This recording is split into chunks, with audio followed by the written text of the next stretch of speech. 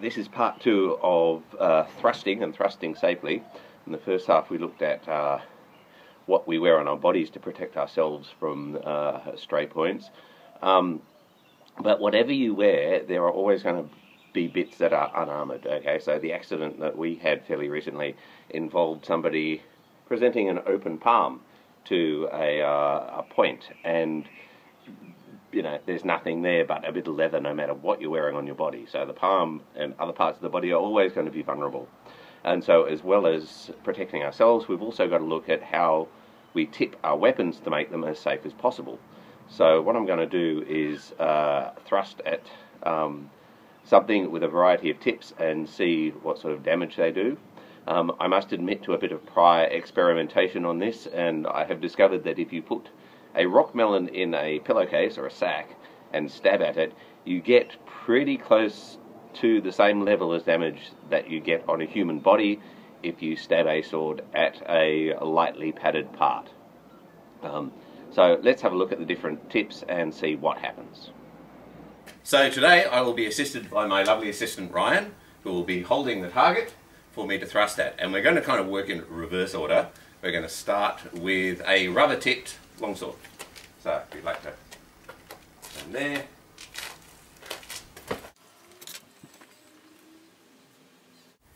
And that produced absolutely no damage, as expected.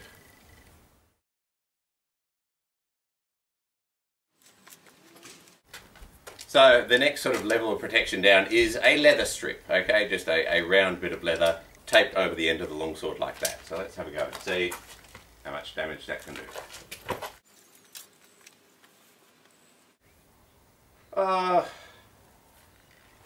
There is a tiny little abrasion on the skin of the melon there, but really nothing.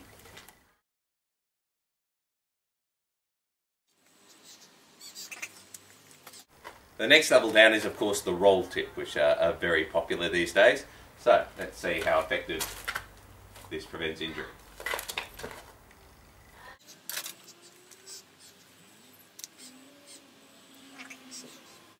That also caused a tiny little abrasion on the skin of the melon, but again, fairly effective. However,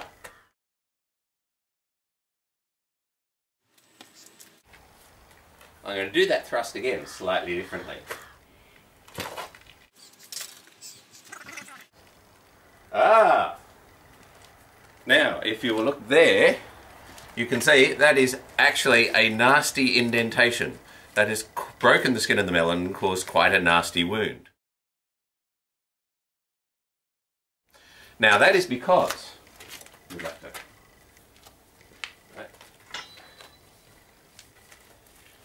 while roll tips are nice and safe when they strike thusly, flat to the surface of whatever you're hitting, they do have these sharp little corners.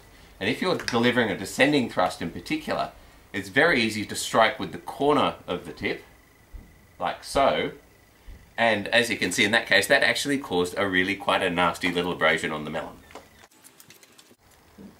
Let's go to the blob tip, okay? Also becoming very popular, so just a sort of spatulated fat end on the end of the sword.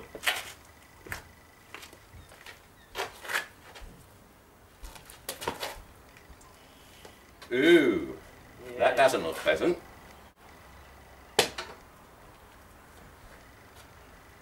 She's bleeding through the sack this time. Now that broke the skin of the melon and has caused a reasonably deep wound into it. Now, a couple of months ago, that exact sword produced almost that exact wound in my forearm. When it managed to miss the hard plates of the vambrace and get through and just hit the bit that was only padded. And that's almost exactly what it looked like. It was a neat little square puncture, it broke the skin, it caused blood, hardly life-threatening, but very unpleasant. And the melon there produced almost exactly the same wound.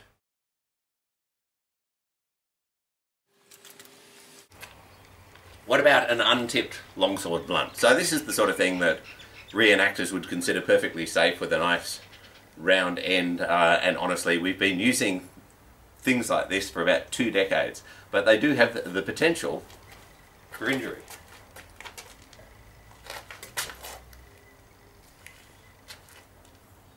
Now that just went straight through.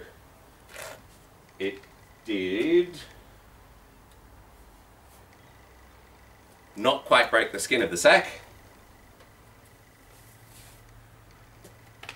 but as you can see, that caused a quite deep gash just straight into the melon there. That is almost exactly the same injury that one of our members got in his hand. Okay, so he accidentally parried a thrust with his palm, which is obviously unarmoured, there's nothing you can do about that, and that was the result. And finally, for completeness, a sharp. Don't move, Ryan. And obviously, that just went in 4 inches without any effort at all. That's surprising how simple, like how easily the blunts went through. Yeah. You know what I mean? Yeah. You weren't lunging, you weren't putting any weight behind it. It was just a very controlled, no one spars like that. Nobody spars at that matrix speed, you know what I mean? Yeah. And how simply it went through. Yes. If you had have gone like yeah. Well, let's do a nasty thrust just to finish off. All right. With the So I'll do something with do something with something that's considered a blunt. like that one, or Yeah, try the roll tip, but do. okay. But I'll do something that people actually do in sparring. Yeah. All right.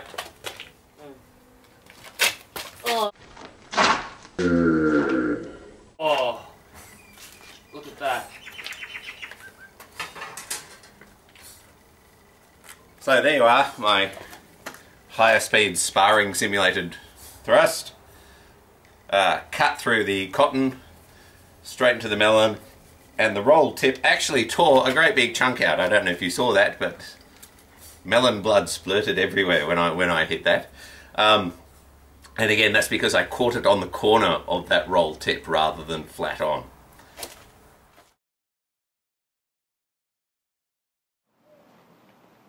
So as you can see, different tips certainly have different potential for injury. Okay, now that's not to say that every sword must be rubber blunted, even though that's obviously by far the safest thing to do, but is a matter of managing risk. Okay, so I've been thrusting and being thrust at with untipped steel blunts for decades, and probably will continue to do so. But we do need to at least be aware of what the risks are so that we can manage those risks. Now, when I first got my Janelli broadsword prototype, it came with a kind of a spatula blob tip, like that. And Jake from Canada actually asked me at the time what I thought of that as a design feature. Well, as you can see from this, I don't think that the blob tips, any more than the roll tips, really are by themselves completely safe. But both design features do have this in their advantage. When you put a rubber blunt on the sword, every time you slam the sword into something like a target, the steel inside the sword does cut into the rubber. And if you've got just a normal rounded tip, that will chew through the rubber of the steel of the rubber blunt, and it will require replacing every now and again. Okay, every few months to once a year or so, kind of depending. The good thing about the roll tips and the blob tips is, of course, they spread that impact, and so this is going to cut through a rubber blunt much less often than with a just simply round tip. So the blob tips are certainly worth putting on, as are the roll tips. They're just in and of themselves not completely safe. So if you're doing a lot of very hard thrusting, as well as armouring yourself, you should probably look at tipping your swords with either rubber or some sort of folded leather loop.